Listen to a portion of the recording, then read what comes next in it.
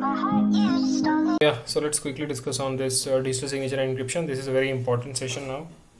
So yeah, if you have anything, please put in the comment section, any doubt or confusion. So yeah, let's just quickly discuss on digital signature. So what is digital signature? So yeah, it definitely uses PKI. We discussed about PKI, public key infrastructure. So it uses PKI, and what exactly it's doing? So basically it relies upon the use of two related keys, a public key and a private key, that together basically create a key pair to encrypt and decrypt a message using strong public key cryptography algorithm. So digital signature is basically what? It's basically using the two keys, that public key and private key. Using this only, they're encrypting thing, decrypting thing, and how its encryption decryption is happening, it's basically using the strong public key cryptography algorithm. We can understand it, yeah, like how digital signature works in this. This is basically a definition of digital signature. Now let's see how this digital signature works. And in our case of SAML communication, yeah, we are basically doing the same thing. We are just signing the response and then sending to the receiver. Then receiver basically receives the message and trusts that, and then it will just go for the next step. So how these things are happening, let's understand in this session only. That's why I just told this session is very important. So let me remove this. Okay. Now let's see that you have sender. Okay. And you have a receiver.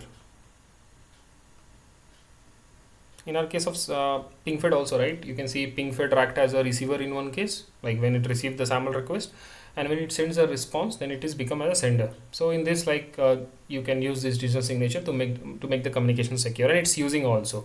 But yeah, like in other parameters we can see that. So this is a receiver. We are trying to understand how this digital signature works basically, and it's really going to help you a lot to understand the concept of this certificate and all. Okay, now what happened here? So first, sender have some message, right? Like sender is having some message. Sender is having some message, and sender wants to send this message to receiver. But how it can send? Okay, because I just need to see that in the middle there is a browser. So yeah, something can be, it should be secure enough so that it can't be hacked or altered, something like that. So I just need to use digital signature to make this communication secure. So how this digital signature is going to make this communication secure? That's what we are trying to understand. Now let's see. So you have a message, and yeah, sender wants to send this message to receiver. Now what will happen here? Like this message, first what it will do, what sender will do. Sender will just calculate first from this message the unique hash value of the file content. That means you have this message, so the sender will just calculate the unique hash value of this message. Unique hash value. Okay. So it basically just calculate. Okay, I'll say here calculate. So the sender is basically just calculating the unique hash value of this message. It's basically just, if you can just go and read that, how this is going to be how you're going to create a unique hash value for some content, you can able to get that. There are multiple software also. You can just directly put some message there, and it can quickly give you a unique hash value for that. So yeah, there is some like programming there. So using that, it basically just give you hash value for that content. But yeah, I just try to understand for now. The sender basically have some message. Sender just calculated the unique hash value for that message. Now, what sender will do? Sender have a pair of key, right? As we understand in digital signature. So sender have public key, and sender have the private key. So using this private key, what sender will do? Sender will just encrypt this message. Okay, this message will be encrypted.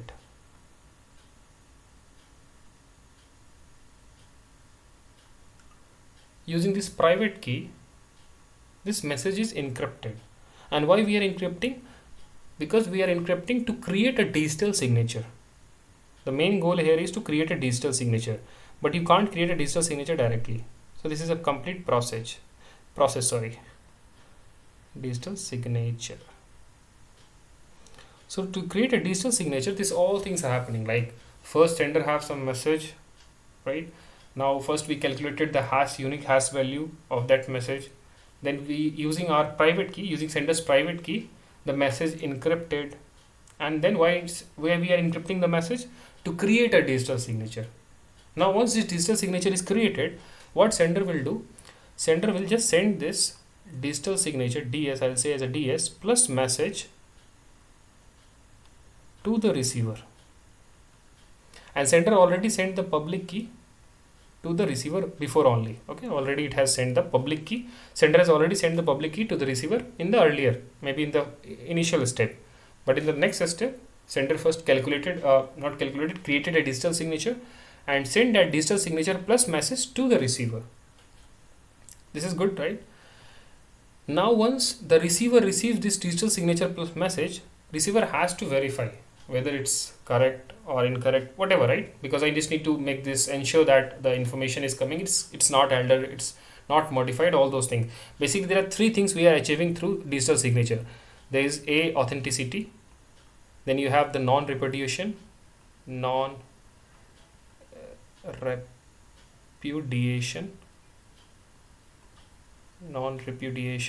then you have the integrity. I think integrity and authenticity, you know, right? Already we discussed. What is this non-repudiation? This thing you already know. Authenticity and integration. Sorry. But what is this non-repudiation? Non-repudiation is basically, it's just sender can't deny having sent the message later on. Like for example, using this, we are achieving this non-repudiation. That means like if sender is sending some message, then sender can't deny later that, hey, I haven't sent the message. Sender can't deny that. So senders cannot deny having sent the message later on. So by using this digital signature, we are achieving all these things: authenticity, non-repudiation, integrity. Correct. So non-repudiation is sender can't deny later that I haven't sent the message. Okay, after sending that. Now let's where we are. So basically sender has sent the public key already in the initial to the receiver, and now sending the digital signature plus message. Now what receiver will do? Receiver receives the digital signature and message. Correct. So first, digital signature, what it receives, it will try to decrypt that. First receiver will try to decrypt this digital signature, okay, using public key of the sender already that has been sent in the initial.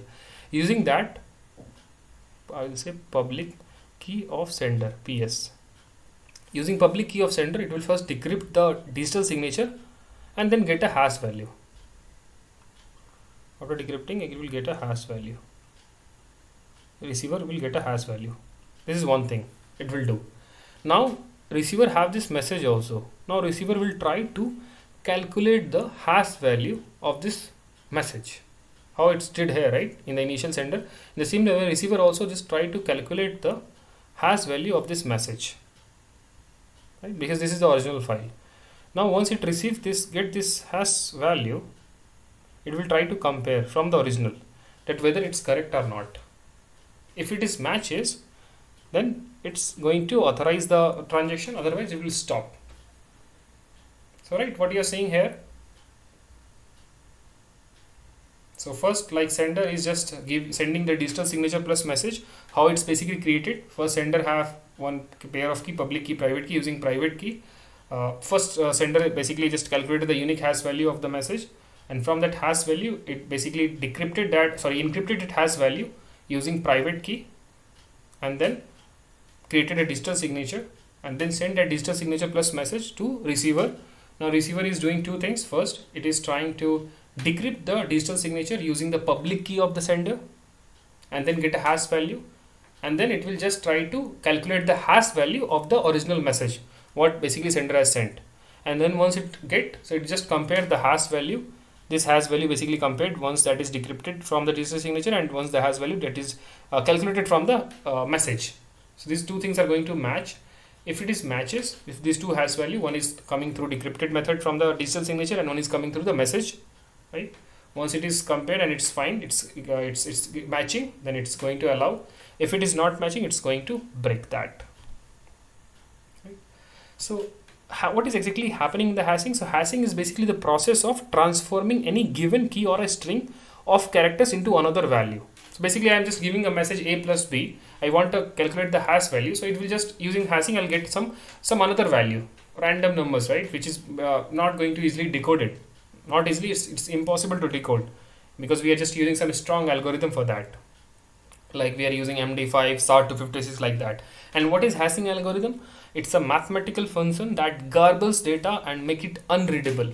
So you have something a plus b which is readable. If I just do the hashing of that using some hashing algorithm like SAR256, then it's become unreadable. I can't read that because it's a strong algorithm, strong public key cryptography algorithm, what we talk in digital signature. So SAR256 is a strong public key cryptography algorithm, and we are just encrypting, not encrypting, I'll say, we are just just garbling the data, right? Garbles data and make it unreadable, so it's not readable.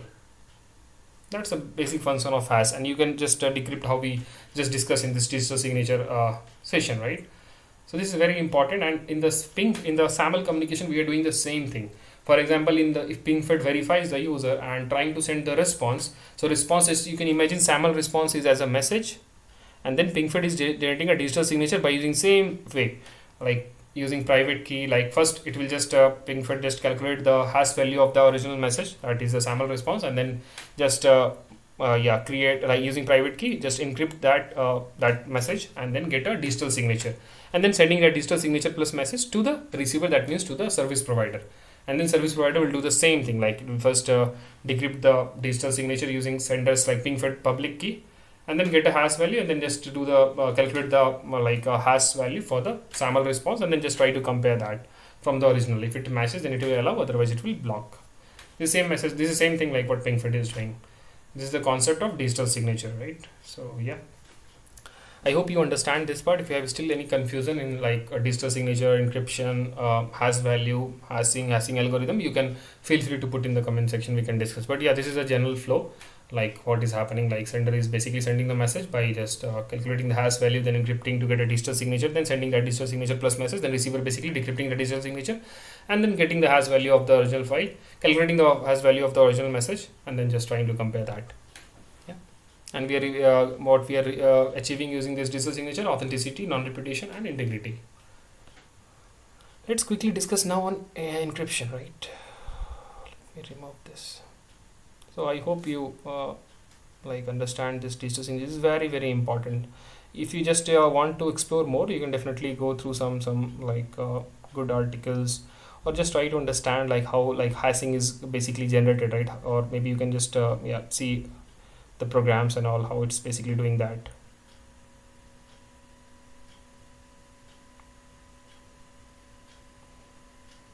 Okay, let's discuss on encryption. I'll show you what is happening in our case also. I'll just try to relate those things so that you will understand like why we are reading all those things. So encryption is basically a mathematical process of converting again human readable plain text to incomprehensible text, also known as cipher text. So I'm basically I have some like a human can read, like I have the text and I'm just converting that to a cipher text, that is like incomprehensible text that cannot be readable. That's a basic thing of encryption. Now we have two types of encryption, right? Symmetric encryption, asymmetric encryption. So symmetric encryption, what is exactly doing? It's just using the same key to do the encryption decryption part. So that means like I have a message, like there are two parties, sender and receiver. I have a message. I'll just use K1. Using key 1, I'll just decrypt this message. Sorry, encrypt the message. Using key 1, I'll encrypt the message, and then I'll send to the receiver. Receiver have the encrypted message, and receiver have the key 1. So receiver basically decrypt this message using same key 1. So here you can see that the same key 1 is used for encrypting the message at sender end, and same key 1 is used for decrypting the message at receiver side. So same key we are using for encrypting and decrypting. Whereas in case of asymmetric encryption, it's not like that. Like you are just encrypting with some other key and you are decrypting with some other key. in asymmetric encryption. That I'll give you an example in case of our PingFed only. Like, let me show you quickly, and then we can close the session, and then we can jump for the VBA script.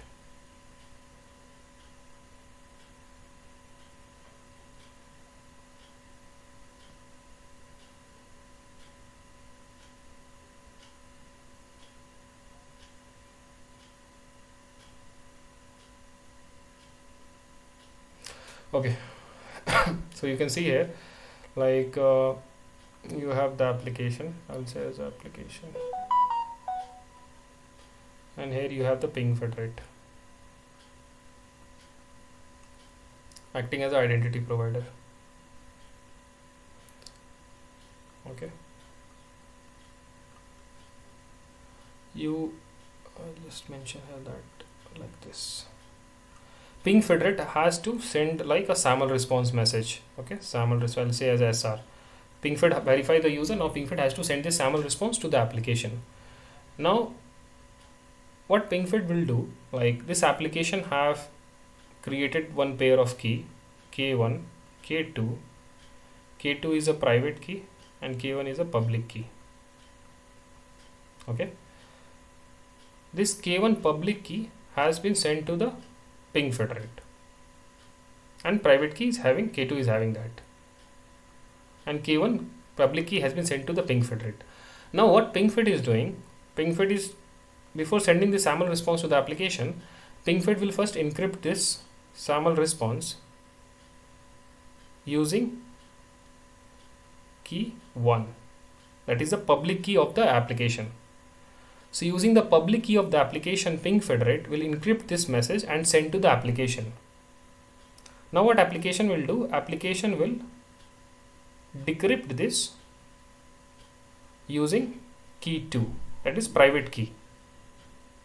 So you see here two keys we are using for encrypting and decrypting. That's why it's called as an asymmetric encryption. So it's an example of asymmetric encryption, right? Because first application generated one pair of key, public and private key. Public key, it basically sent to the PingFederate, who is going to send the SAML response, and using that public key, PingFederate encrypted a SAML response and sent to the application. Now how application is going to decrypt that encrypted message?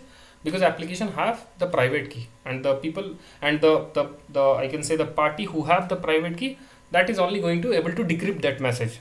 If someone can able to get this message also in the middle, you will not able to do anything, right? Because you are you are not have the private key of this, you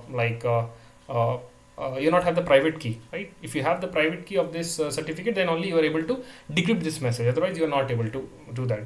So if somehow this response has been taken also in the middle, there is no beneficial. You are not able to decrypt that because you are not have the private key of that certificate. So that's an example of asymmetric. You need to generate one pair of key. You can just keep private key with you. You can just send public key to the sender or to the person who is going to send some response. That person will basically encrypt the response or message with your public key and send back to you. Now you can simply decrypt that using your own private key that you're having. So you have the key 1, key 2. That's the concept of asymmetric. You are not using the same key. Whereas in symmetric, what happened? You are just using the same key for encrypting the message, and you are using the same key for decrypting the message also. But it's fast symmetric encryption, but there is more security concern on that. But in this case, there is no any security concern. You can simply just use that, and you can just make the communication more secure using asymmetric, because you can see you are generating a pair of key, and then using one key you are just encrypting the message, and then with another key you are decrypting that, and this is the flow happening between application and PingFederate. Okay, so if you have any confusion in encryption, asymmetric, symmetric in this flow, please put in the comment section. We can cover, but this is a basic example of that asymmetric encryption, like how you are just sending the key 1 to PingFed, and PingFed is basically encrypting that message and then sending to the application, and then application is decrypting that with the private key of the application, that is key K2 here. Okay, and then able to read that message. Okay, so let's close this session and we can jump on the certificate management last session. That is, we just need to talk about some VBA script. Okay, so thank you.